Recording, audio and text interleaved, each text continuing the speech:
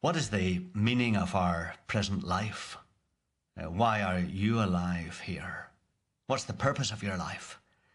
That's what we've been talking about on this program. And what we have been sharing is that it's really important to try to get some answer to that question that has some more authority behind it than just the opinion of yet another human being, because we're surrounded by human beings who have given us answers to that question. We have all kinds of religious leaders like Muhammad and Buddha and Zoroaster and Confucius, who are just men like ourselves, who are just giving a human opinion.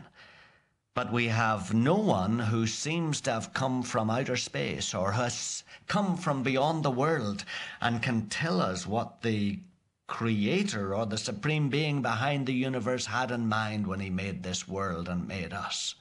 That is, we have no one except a unique human being who lived in the first century of our era. And that's the person we're discussing in this program. We've talked about the historicity of this man, Jesus. We've said that his historicity, that is the fact that he existed and lived and said the things that we have read he said and did, the historicity of this man is far more clearly established than the historicity of Julius Caesar, or the historicity of Buddha, or the historicity of Pliny, or the historicity of Plato. The historicity of this man, Jesus, is more reliably established by the number of manuscripts that lie behind the history that you and I read of him today than we can find in any of the other ancient figures of that time. And so when you read the record of his life in the last quarter of what we call the Bible, you're reading historical evidence that is solidly backed up by manuscripts that you can find in the library of the University of Manchester or the library of the British Museum in London. You're reading history that is certain and sure and firm.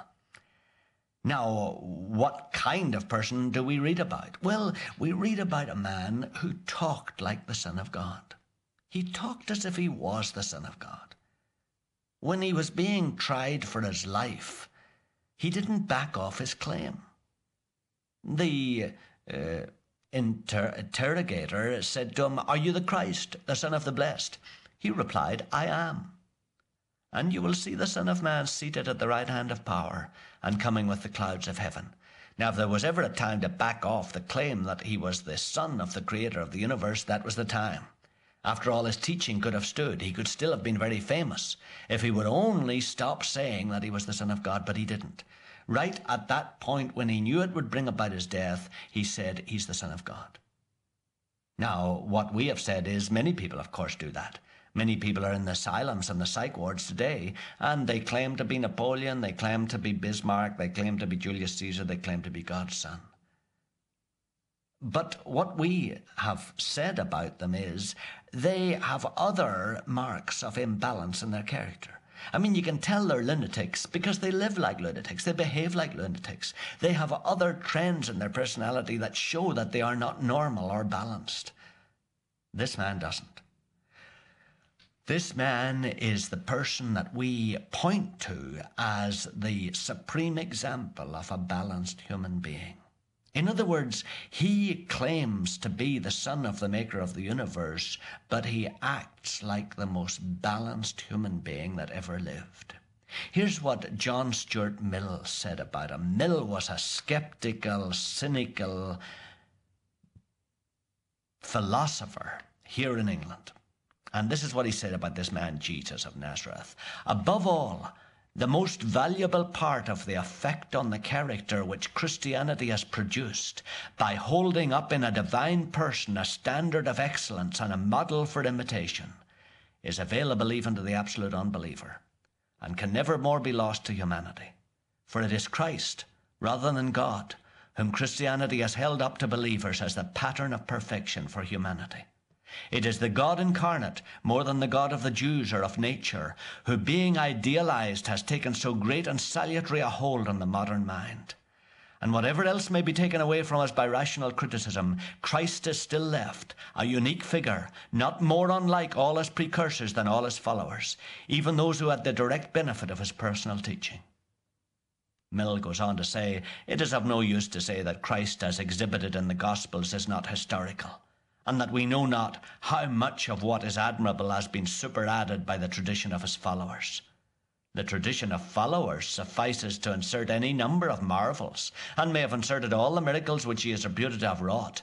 But who among his disciples or among the proselytes was capable of inventing the sayings ascribed to Jesus, or of imagining the life and character revealed in the Gospels?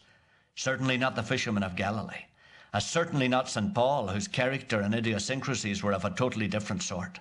Still less the early Christian writers, in whom nothing is more evident than that the good which was in them was all derived, so they always professed it was derived, from the higher source.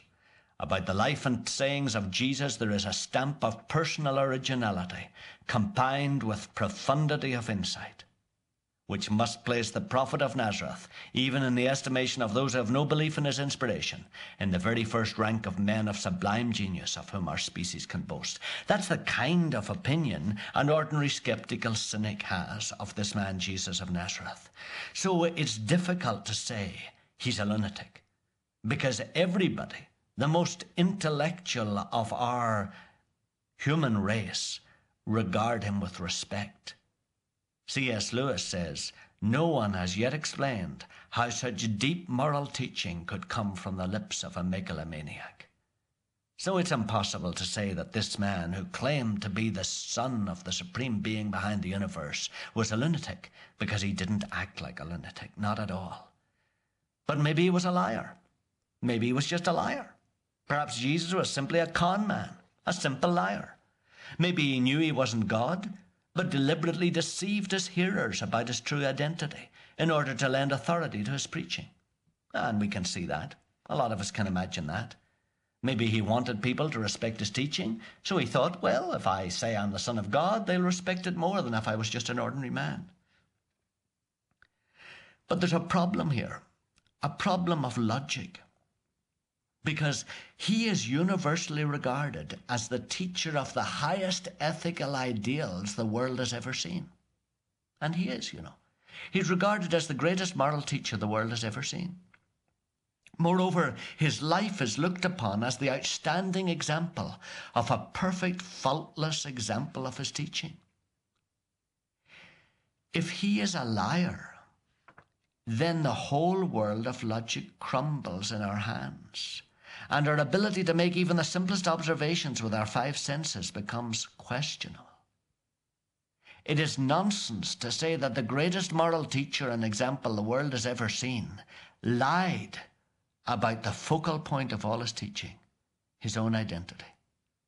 If Jesus was a liar, then the world is a tale told by an idiot. And you can see that. We can't, on the one hand, say he's the greatest ethical teacher the world has ever seen, and he is the greatest example of his own teaching, and his life is the most perfect life that man has ever observed on the earth, and then say, but at the central point of all his claims, he was lying. He was a downright liar. Well, it just makes foolishness of our logic. It's impossible to claim on the one hand that he's the greatest ethical teacher the world has ever seen, to claim on the other hand that he is the most perfect example of his high moral teaching, and then at the same time to say, but about the central claim that he made, he was a liar. You can't. You can't have that kind of combination of lying and conning together with high moral teaching. It just makes illogicality of our logic. It turns the whole world upside down. Was Jesus a lunatic? How then can you explain the balanced life that we all respect as the highest life ever lived here on earth? Was Jesus a liar? How then can you explain that we all regard him as the highest moral and ethical teacher that the world has ever seen, and that he is the most perfect example of an ethical life that we have ever observed? Well, perhaps he was a legend. Was he just a legend? Let's look at that possibility tomorrow.